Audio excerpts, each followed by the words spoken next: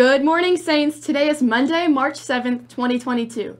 Happy birthday over the weekend to Andy Rylance, and happy birthday today to Kelly Gervasini and Kylie Hansen. The saints of the day today is Saints Perpetua and Felicity. The church faced persecutions early on in its history. Saints Perpetua and Felicity are two well-known names among the martyrs. While we don't know much about them, we do have Saint Perpetua's diary that gives a few facts about their last days.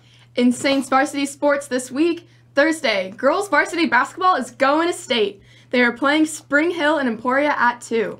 Saints, a note from Coach Hetzel.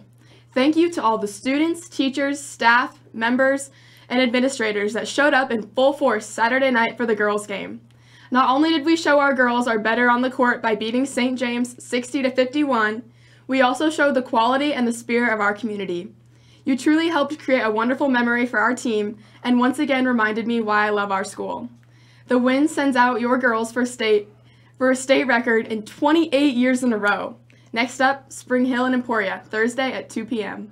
The men's lacrosse team opened their season this past Saturday, picking up 2 decisive wins in Columbia, Missouri. The first game ended 15-8 against Rockbridge High School. The Saints were led by junior goalkeeper Nathan McKenna, who finished the game with 22 saves, and sophomore Talon Brown's 5 goals.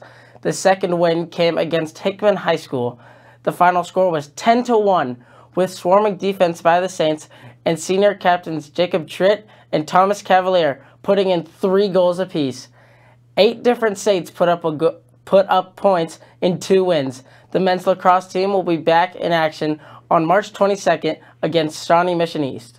Congratulations to the STA Jazz Band on receiving an excellent rating at the Pittsburgh State University Jazz Festival on Friday. This was their first performance at an in-person jazz festival in 2 years. Way to go, Jazz Band. Girls soccer, listen up. C team, no practice today. See you tomorrow. JV and varsity girls will practice inside in the auxiliary gym at 3:30 until 5. We have one last college visiting St. Thomas Aquinas before spring break. The University of Missouri-Columbia at Wednesday at 12:55. Hey Saints, are you already signed up for the Brigade Color Guard team next year? Or are you waiting to get more information to see what it's all about? There will be a meeting with Mr. Burgess in room 130 during the first half of STA tomorrow. If you have already enrolled in the BCG or want to know more about it before signing up, then please come to see you at this meeting. See you then. On the menu today in the Saints Cafe, breakfast for lunch. Now it's time for the fun fact of the day. Did you know that competitive art used to be an Olympic sport? What? I just did not know that. Thanks for watching the Halo Morning Show. We'll be back with you for more next tomorrow. What?